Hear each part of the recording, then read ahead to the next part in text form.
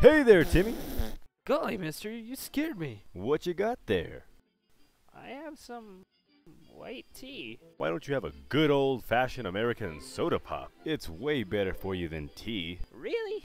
Because I heard tea has tons of benefits. Just like this white tea here. Helps whiten my teeth. White teeth might be all well and good, but how do you expect to get money from the tooth fairy, Timmy? Huh? Soda helps get those pesky teeth out of your head and under your pillow, which means lots more shiny nickels. I guess that's true.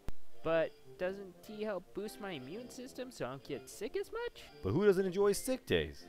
No school, and you get to stay home all day. Besides, Timmy, weren't you getting bad marks in algebra class?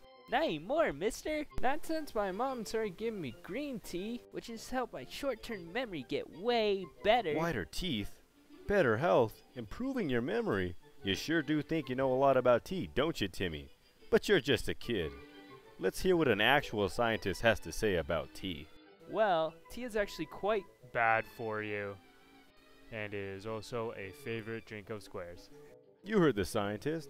You don't want to be a square, do you, Timmy? Gee golly, mister, I don't. But ever since I've started drinking black tea, my energy level's gotten real high so I can play stickball until the sun goes down. Tea may increase your insulin levels to boost your energy, but soda gives you a similar sugar-loaded boost with a crash. Besides, tea releases dopamine in your brain to help treat depression. You're not a sad dopehead, are you, Timmy?